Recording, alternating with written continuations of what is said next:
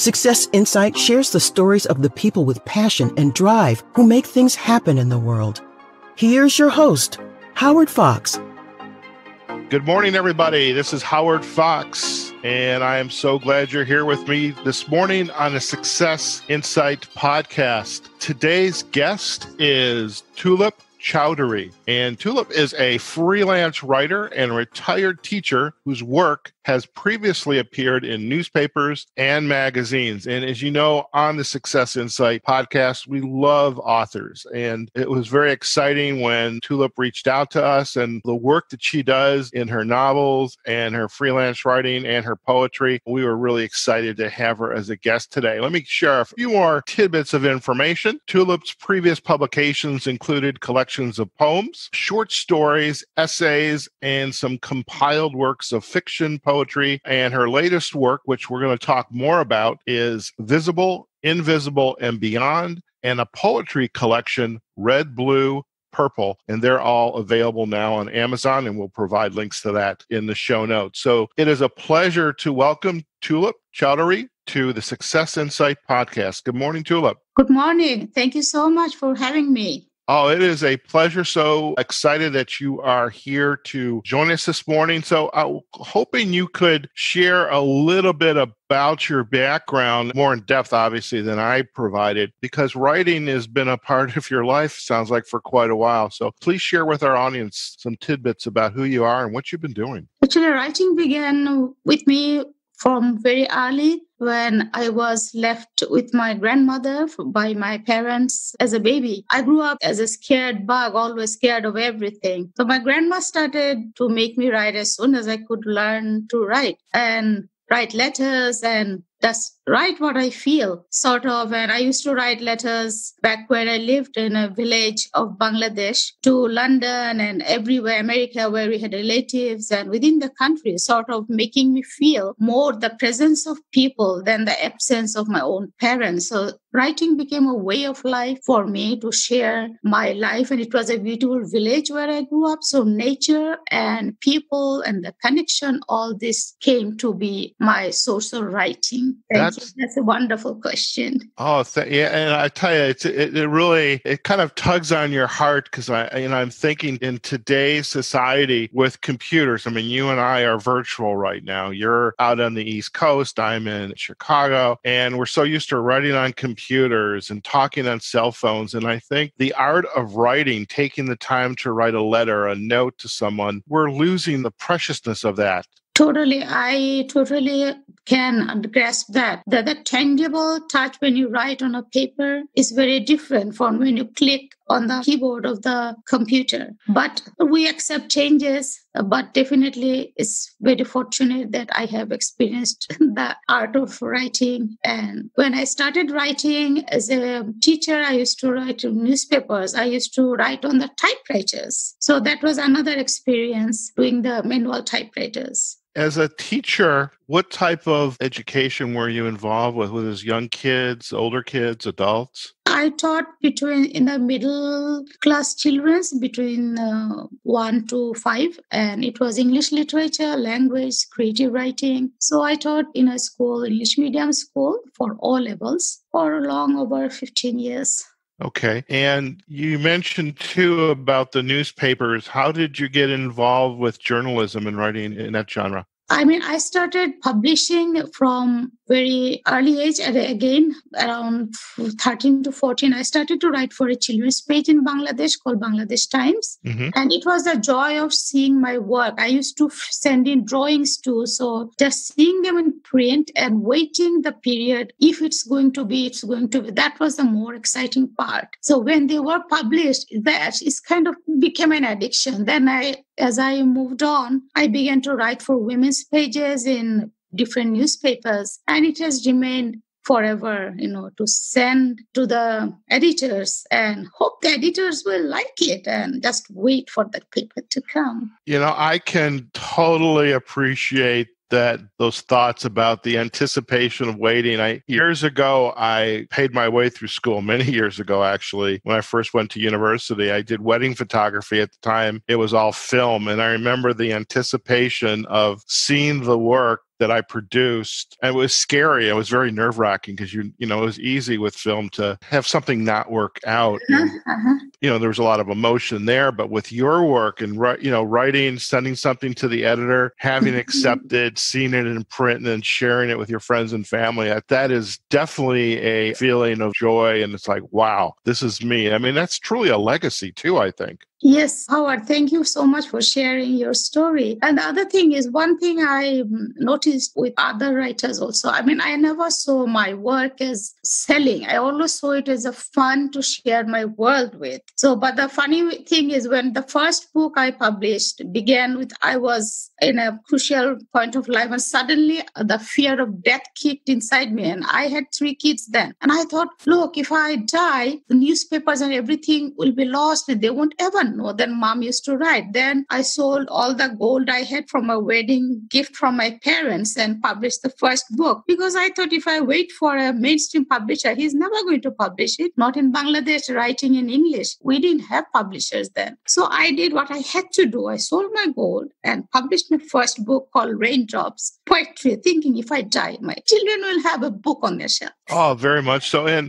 I've had this conversation with other guests and this idea about legacy. Yeah, what is it we want to leave behind? I mean, you're fortunate to have kids, and I don't know whether there's grandkids in the picture, but just the idea of your kids are your legacy. And someone like myself who is single, not been married, no kids, that's a whole other issue. And I think you're in the wrong profession to talk about that with me. Maybe not. If you've got poems on love and relationships, then maybe there's something there. This idea of legacy, though, is so important. And, I think it matters what we leave behind and what will people think about us when they hear our name or see something we've written, produced. And for me, I would like it to be something that people smile. I guess that the simplest emotion, to smile, make people happy. Yeah, thank you for sharing that. Yes, I mean, that was kind of leaving my kids. But in the greater world, I mean, writing has also been sharing with the greater world. So now I feel more confident with living to the world, because it's, in the digital area. And this is a big difference from where I was telling about my children. Now I have all these on internet, and I feel like I'm living a whole world that I came and I saw that different with my own eyes. But for having a family or not, I think it's totally, each and every one of us contribute to the world, and it makes the world as it is. All of us together. No one has to do anything or should not. I give that total freedom to people to be who they are, how they choose their life. I would love if there's anything you could share with us, perhaps one of I know we're going to talk about the new books, but you've got a large collection, and there's a particular book, perhaps a poem you could read to our audience. I think, we would definitely appreciate that. I would appreciate that. Oh, thank you, Howard. That's awesome. So I'm going to read something that really is from my soul. I mean, I love the nature, and I love to be loved and to love back in return. Beautiful. So this poem kind of working both ways. I'll read it from my book called Nature and Love. Cling to you. You be a tree, and I can be an ivy, surrounding you, clinging around your branches and your trunk. I cannot live without you. So we stand together in our close embrace. Together we drink rainwater, bathe in the moonlight, sway with the wind while our leaves dance to our heart's rhythms. The tree and the ivy, together we stand in the nature's world, a world of our own. Thank you. Oh, that is beautiful. And to our listeners, I recommend that you close your eyes as you listen to Tulip's poem and just take it in. That was wonderful. Thank you for sharing that. That is a fantastic gift. Thank you. It's just like the summary, isn't it? Please. Oh, most definitely. There's something about, in the springtime here, at least in Chicago, sometimes it goes right from winter to summer, sometimes there's spring, but, early in the morning, when you first get up, it's starting to warm, there's like a smell in the air, and it's an intoxicating smell. Oh, totally. And just visualizing what you've just read and thinking, the smell in the forest, and it's just truly intoxicating. And I know there's professionals out there that study, the brain and the chemicals and the endorphins, and it's wonderful. Wonderful. Thank you again. Howard. Thank you so much. Yeah.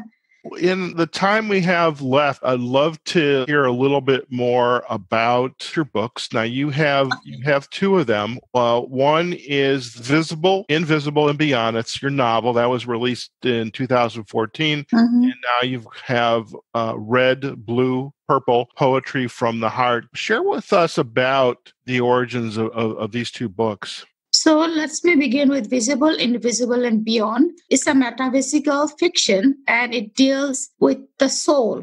I have always been very curious about the soul that lives inside us and always try to imagine how it was without the body or how it could be. So in that book, I have created two worlds in which there is one for the humans and the other is for the souls, another world where they are getting ready and come to the human body. And again, there are immigrants. I mean, one is the Bangladeshi American. They are back and forth between America and Bangladesh. But the souls, as they interact, as they fall in love, they have a family. But there are always the souls connect individually. Like if I am talking to you, but our souls may be talking to each other in a different way. So there are two aspects of us in the whole book, but it is a love story. It is a sort of an immigrant story, but it's a soul's world.